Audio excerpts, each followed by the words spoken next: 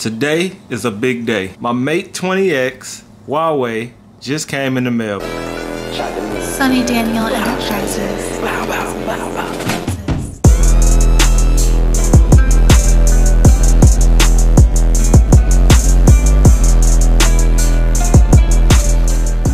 This is gonna be one of my first real unboxing videos that I'm gonna try and do on my channel. And I want y'all to post in the comments if there's any products that you wanna see me review, unbox, talk about, because I wanna do some videos like this more often on the channel, man, because I like bringing y'all tech products. And plus this is gonna be, possibly gonna be my new daily phone. So let's get into it. I ordered an unboxing knife, a nice gold joint, but until that comes, we're gonna be using a nice pair of scissors. This is gonna be my first phone that's not an iPhone. Let's look at it, man. Let's look at it. Oh man, look at this screen, bruh. The size of this phone is like perfect, man. Man, this is like, it's crazy because it feels like an iPhone. It almost feels thinner than an iPhone. It's got that blue color. You know, this blue and this black almost reminds me of the iPhone 5. Kind of resembles that to me. It's a little bit bluer, but it kind of gives you that same vibe. This is gonna be my first phone I've ever had, man. It's got the OLED. What else we get in the box? Let's do the whole unboxing thing, man. We got these little stickers. I have no idea what that's for. We get the SIM ejection tool. Oh yeah, I forgot. They give you a case. With these other brands and stuff, they give you a clear case, which is kind of cool. We get the fast charger, the USB, some little wired headphones. I heard this phone can charge in like an hour, fully charged or something crazy like that. Just for a size comparison, this is the Mate 20.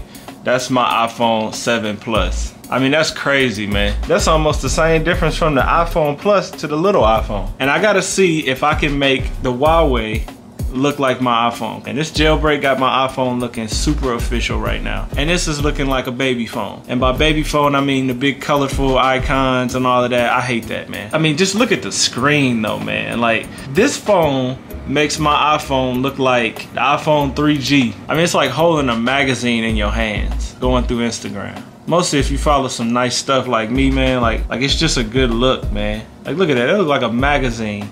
Tomorrow, I'll pick it up right on this video, spend all night with it, really test it out, see how it feels, see how it is, and see if it's worth $800, or I'll go back to my jailbroken iPhone 7 Plus and just wait it out until probably 2020 when Apple redesigns the iPhone. I feel like even the iPhone 10, like, it feels exactly like this phone. It's just got a little bit bigger of a screen. It's nothing that really excites me about getting it. I was more excited about this just because it's so much bigger. But I'm gonna come right back for y'all. It's gonna be like 2 seconds. All right, it's been 2 days, man, since I filmed the beginning of this video. My unboxing knife came in the mail. It's pretty fly. It's got some Final Fantasy action going. I think I'm gonna play the theme song every time I use it. It's clean, man. Definitely clean. This one I'm gonna use to unbox all my new stuff. But all of that's beside the point. Y'all wanna know, how did I like the Huawei? Is it better than my iPhone? And what are the differences? It might be kind of long. Hopefully it's not too long, but we're gonna get into it. This is what the Huawei is looking like, man. This is what I did to it. You see this? I was able to customize and do this phone just like how I always said I wanted to. Make it look official. I gotta give Android 100,000% on customization on these phones. Like I told y'all before, I never had an Android phone before. I've been rocking with iOS since iPhone 1, 2007. This phone being this customizable has been the best thing ever. YouTube, Snapchat, Instagram, Chrome, Amazon, my smart home stuff, Ring, thermostat, the Nova launcher, Alexa, text messaging, camera, photos, this little Google bar, and then Apple Music. And using this phone, man, I've been using it for about 2-3 days, just my main phone. I put my SIM card in it and I was rocking with it. Number one pro on this phone is the screen size. If you want a big phone and you don't want any other phone, you just want a big phone, this is the phone. I can't stress to y'all how beautiful it is having a phone this big when you're looking at, you know, home decor and fly honeys on Instagram. This is what you want. It's beautiful, man, like really. So if you want a big phone, this is the phone for you. 100%. YouTube, Snapchat, and I gotta tell you, man, if you download the Snapchat Alpha, go to Bermuda Islands, you download the Alpha, Snapchat runs on here just as well as it runs on my iPhone. And I know that's been something that, you know, people say all the time, Snapchat looks worse. Snapchat looks just as good on this phone as it does on my iPhone when you get the Alpha for Snapchat. So if you got an Android phone and your Snapchat looks crappy, you know, open Snapchat, go to the map view, type in Bermuda, and then Snapchat Alpha will come up. You download that and your Snapchat will look amazing. So I can't even complain about Snapchat. Instagram looks amazing. I did notice that the quality when you upload a picture on an Android versus when you upload on iOS, the quality is a little bit less, but you only notice it when you zoom in on the picture. Not really something major, not really a con at all. The next thing that I loved about this phone was the speakers, man. The sound on this phone is almost like a Bluetooth speaker. And I'm not even lying, man. Like, we can go to, what I played that really blew my mind was this Ariana Grande. I mean, it sounds like it's around my head. It's insane, man. I don't know, you probably can't hear it through the camera. Hopefully you can get the surround sound. It's like I got two phones on each side of my head listening to the same song. I don't know if y'all have ever done that before with your friends, slunk up the phone and put them on both sides of your head, and it sounds amazing. That's what this sounds like by itself. But I have it on Dolby Atmos, and I got it on the movie setting, so it's a little bit more airy and surround sound. But if you wanted a little more bass, you could put it on music, you could adjust it. The sound on this phone is absolutely amazing, man. I love it. And look at the screen size too, by the way. I mean, it's just so lovely, man. I can't even I can't even complain. It's this phone.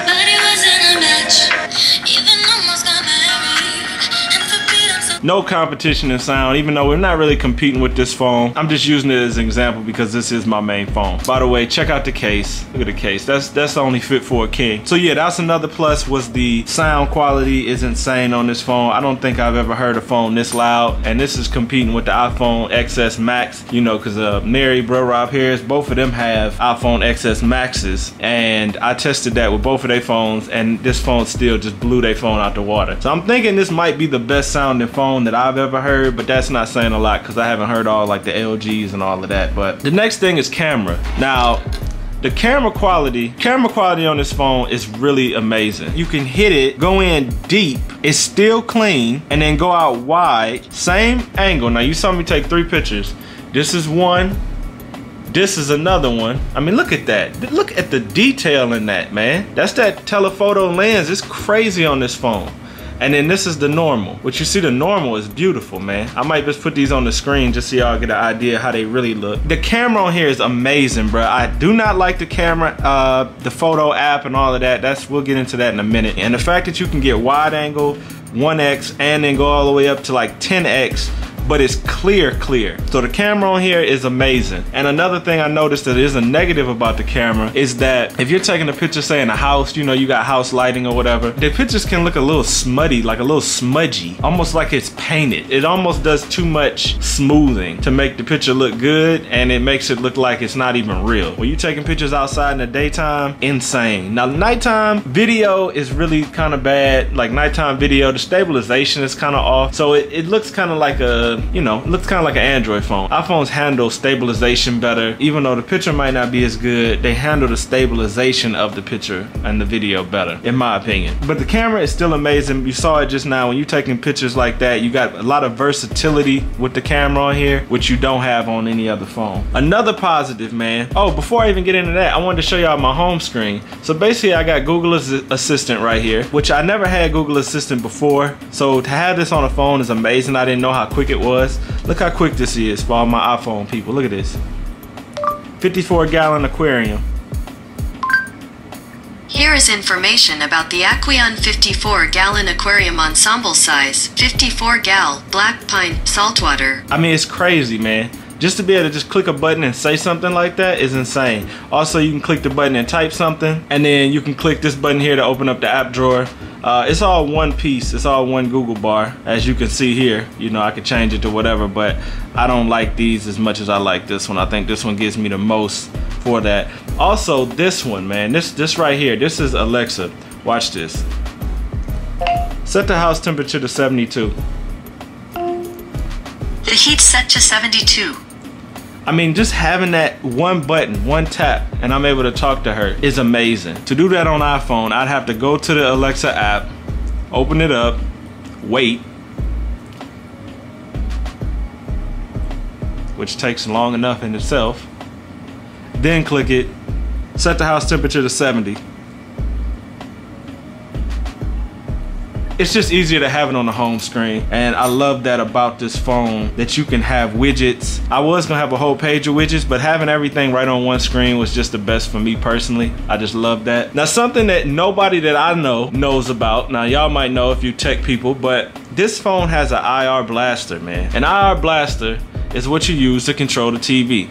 And this works flawlessly, man. I mean, absolutely flawlessly. I can take this, control my TV's volume, turn it on and off, do all of that right from this phone. You see the IR blaster is right there. That's the IR blaster. Let's see if you can see it. See that?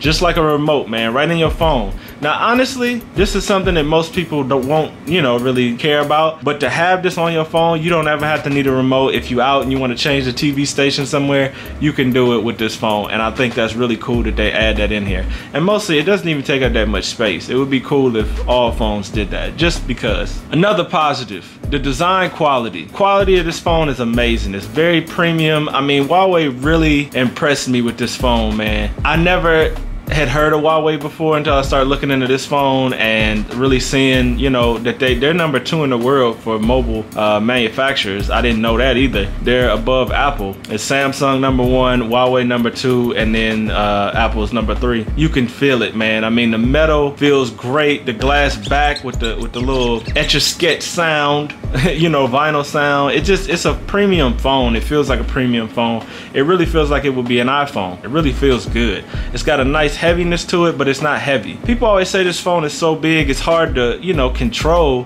Listen, man, if you think about buying this phone, do not listen to these little weenie tech people on YouTube about this phone is too big. This phone is not too big, bruh. You see me this whole video moving around with this phone with one hand. Yeah, you got your YouTube, that's my highest app, boom. You got Snapchat. I mean, you know, organize your apps where you can reach your apps. Don't put apps way up here. As far as using this phone is not too big, man. I don't know, some of these little boys on here got these little tiny hands. I don't know what the hell's going on, but this phone is not too big for people to use. You know, you want to get the top, slide up, boom, get your top shade, slide back up. It's not that hard, man. And if you really want to have mobility with it, throw a pop socket on here and you'll easily be able to adjust and move around perfectly fine. Don't listen to people that say this phone is too big, because it's not too big.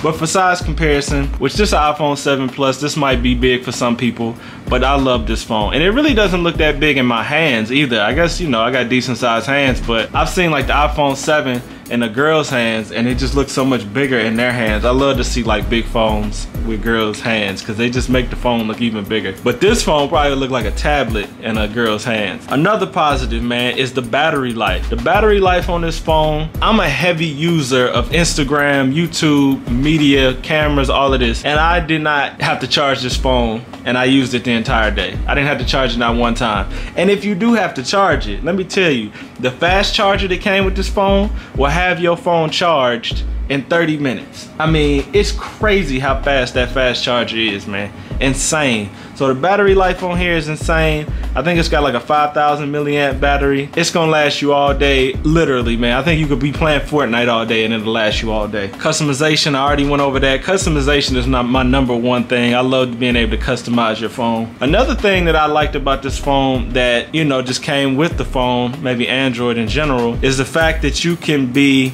there's Jesse. Look at Jesse, man. I might do a video on him. Say you watching a video, say I wanna watch, say I'm watching Ali A, I say, you know, I wanna go on Instagram, boom. It automatically puts this in a little box. Now this is something that I've been thinking that Apple was gonna do for the longest. They never did it. You could have picture-in-picture without YouTube Premium, without any of those extra, you know, extra fees. It just automatically throws it in a little box. You can go over here to Instagram. You can go over here to Google, search the web. I was looking at this hoodie that Burberry put out. Crazy. But yeah, man, you could do all kind of stuff while the video down there is still playing, and I love that, man. You could be shopping on Amazon.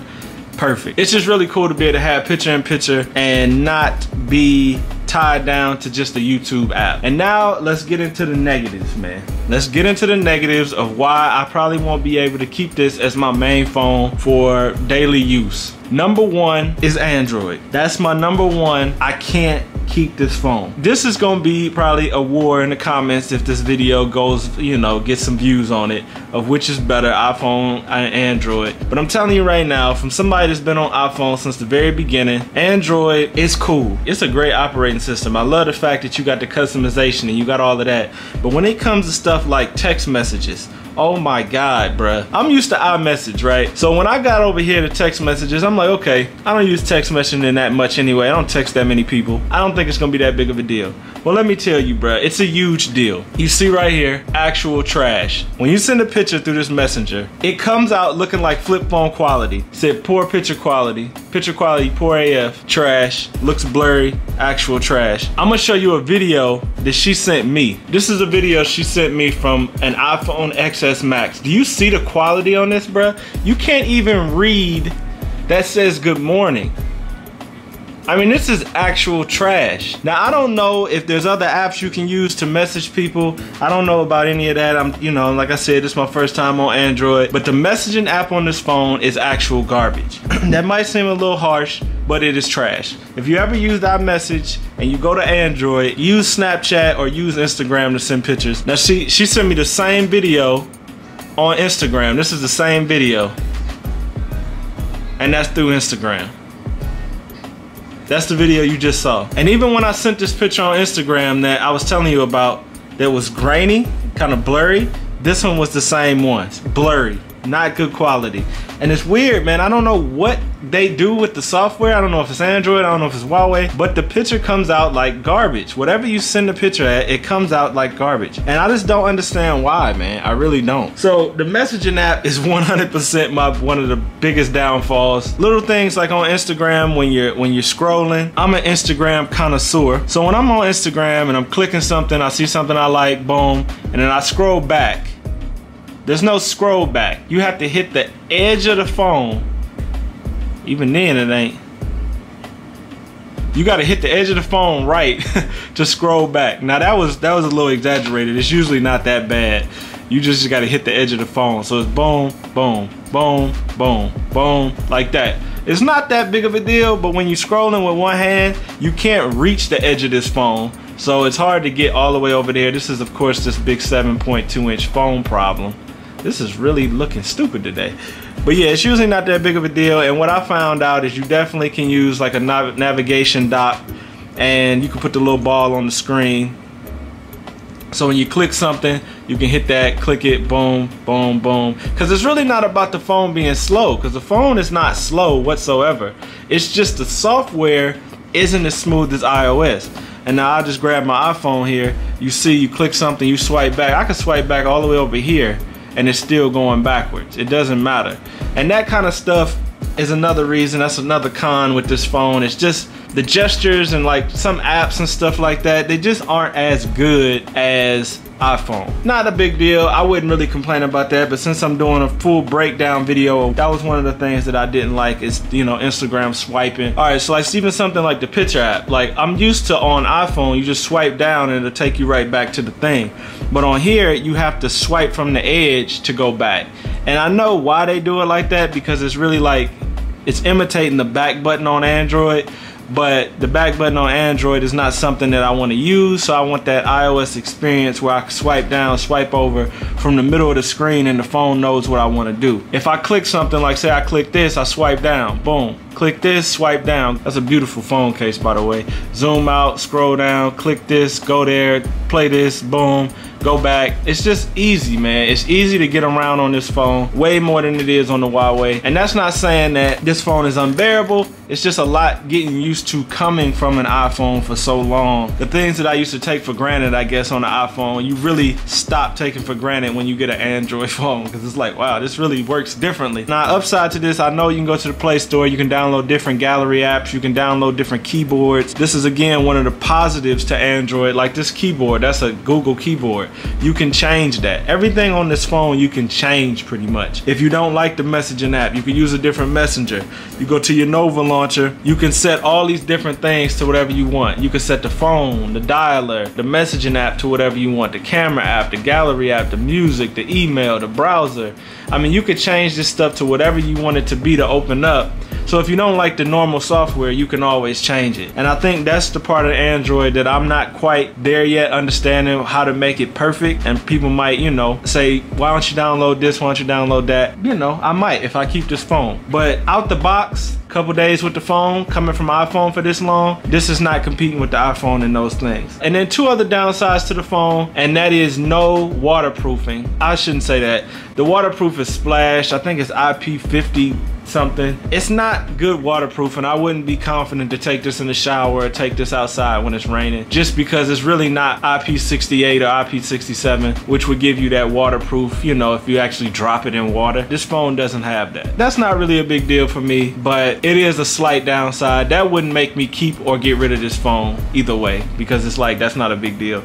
And another thing that some people might care about, which I don't because I never had it, was wireless charging. I never used the wireless charging because I had the iPhone 7 Plus, and I don't think I really would, because usually when I want to charge my phone, I want it to charge up quick so I can get on my way. I don't want to sit there and just wait on it to charge on a wireless charger. I'd much rather use a fast charger to charge the phone. So I don't think wireless charge is even something I would even care about. Those have been the pros and cons to having the Huawei Mate 20X over the iPhone 7 Plus. At the end of this video, I told you I would tell you if I'm gonna keep the Huawei and make this my main phone, or I'm gonna go back to my iPhone 7 Plus and rock with the iPhone until Apple, you know, starts innovating some kind of way and makes a phone that's worth upgrading to. And I hate to say it, I really do, man, because I love the screen on this Huawei, but I gotta go back with my iPhone 7 Plus, just with ease of use, just with the easeability of the iPhone for my day-to-day life. Jailbroken iPhone, in my opinion, beat out the Huawei and the Android and all of that system. Even though the customization is way better over here, even with the jailbreak. See, it's very gorgeous to me, but even though this is better with customization, man, and it really is. I mean, just check this out. Go to edit, click the app icon. You can change this to whatever you want. You want a different icon? Look at all these icons you got. You can pick from all of these icons, man. If you want to change this icon, this app icon of this, you can change it to that. You want to go back, you want more colorful apps, go to built-in.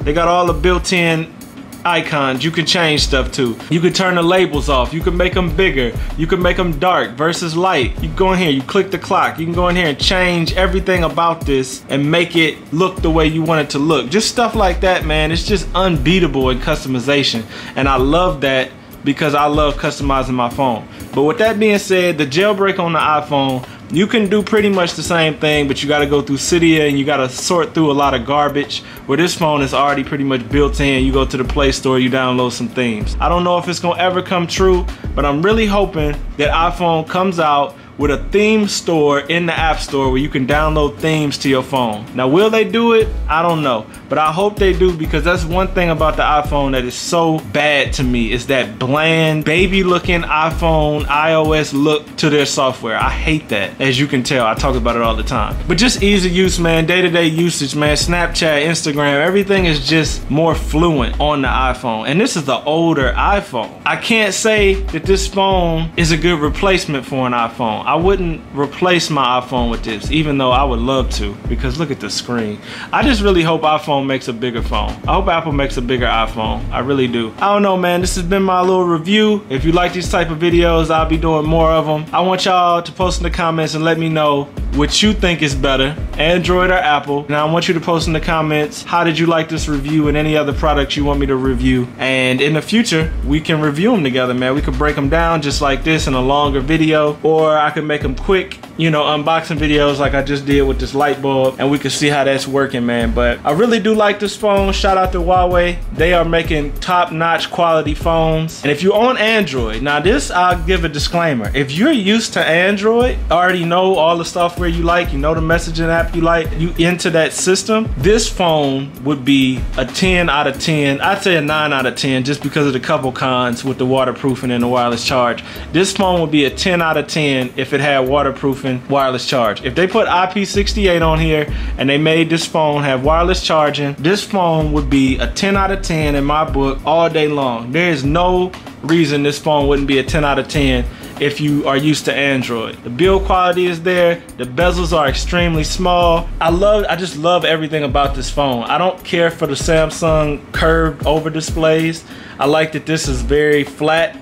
on the edges, you know what I mean? You get that flat edge. The little notch up here, extremely small. You don't even notice it. A lot of times I'll pick a wallpaper and it'll be like hair or something up there, so you don't even notice it. You definitely don't notice it in apps. It's so small and out the way. Chin on it is extremely small. 10 out of 10, man. Far as the phone itself. Definitely check out the Huawei Mate 20X because as far as screen size, quality, speed, I was playing Fortnite on this the other day. Fortnite runs amazing. No hiccups on Fortnite. This phone is extremely fast. Another positive before we leave is I was on Snapchat video chat, right? And I don't know if y'all know, Snapchat video chat is extremely taxing on your phone. It will make your phone get so hot when you video chat on Snapchat with filters on your face. This phone, I was on Snapchat video chatting for about a half an hour, 45 minutes with a filter on my face, and this phone didn't even get hot. And I think it's got a cooling system in it, so the phone doesn't even get hot, man. It can handle anything you throw at it. If you're thinking about getting a new phone and you already used to Android and all the hiccups with Android that I don't like, but you might be used to, this is your phone all day long. I would pick this over the Samsungs. Now the new Samsungs, they of course look nice, but they're not this big. I'm a screen size person. I love a big screen. And as you can see here, I mean, this is Fortnite, man. This is how you want to play games